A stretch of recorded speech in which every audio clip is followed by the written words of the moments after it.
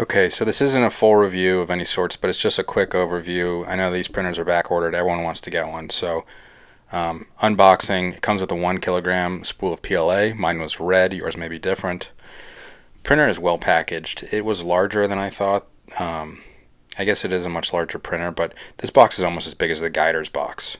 So getting the printer out, I just turn it on its side, carefully take it out, and then you're going to need to remove all that plastic packaging and the styrofoam that keeps the bed steady.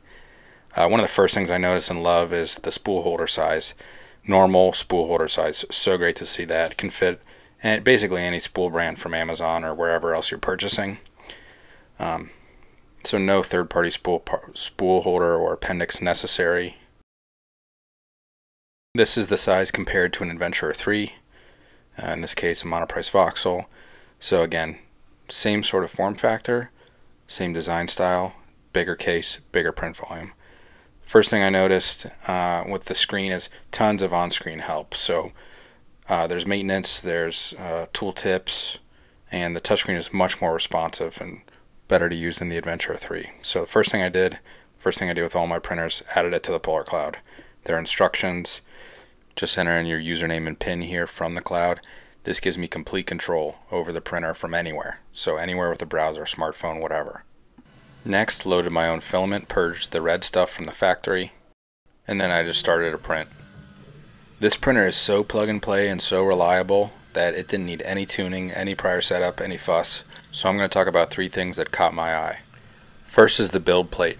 High quality spring steel, nice soft touch rubberized handles for plate and part removal, and I didn't have to use the 9-point leveling once, not even out of the box.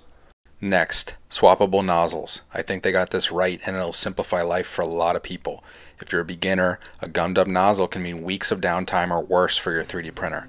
A hot swap nozzle ecosystem ends that. Not to mention, if you purchase the 265-degree high temp nozzle, you can print PETG or get the small 0.3mm nozzle and print miniatures. This changes the printer entirely. Last but not least, the spool holder. Flashforge has always let you use whatever filament you want, but they've never made it this easy to properly mount your spool. The Flashforge Adventurer 3's proprietary spool size that was later discontinued left people drilling holes in their spool cover and doing all sorts of things to try and keep an enclosed system.